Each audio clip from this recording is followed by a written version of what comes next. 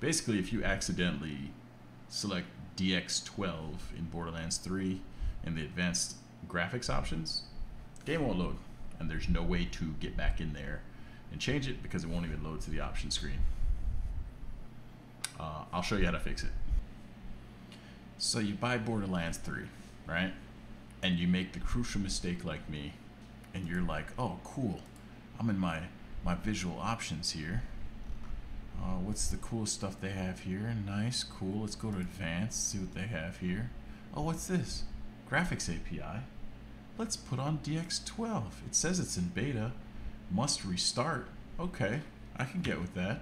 Let's restart. Let's do this, shall we? We're now restarting Borderlands 3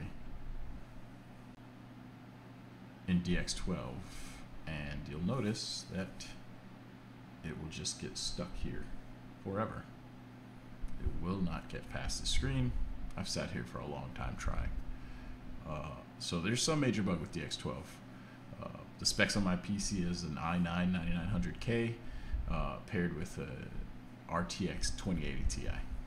If you try to restart it again or run a repair on Epic, it will not do anything. So there's no way to get back to the options to set it back to DX11. If you press F1 or try to go to any options, nothing happens. You literally have to Alt F4 or Control Alt Delete and close the task. It's the only way to get out of there.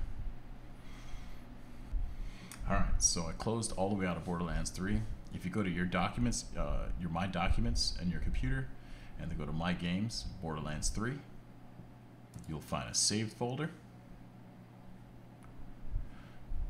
And then you'll find a config inside there, Windows no editor. You're going to find game user settings.ini. You're going to edit that. Pull it up here.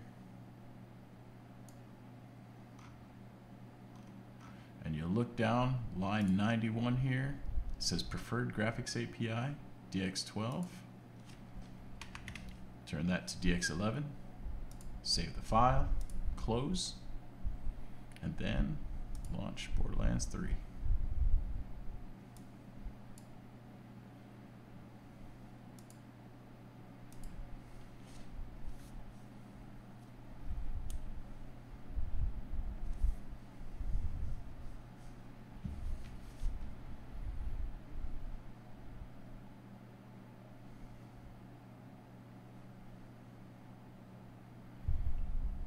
This will save you from having to reinstall, which I don't even know if it fixes, Borderlands 3 if you accidentally select DX12.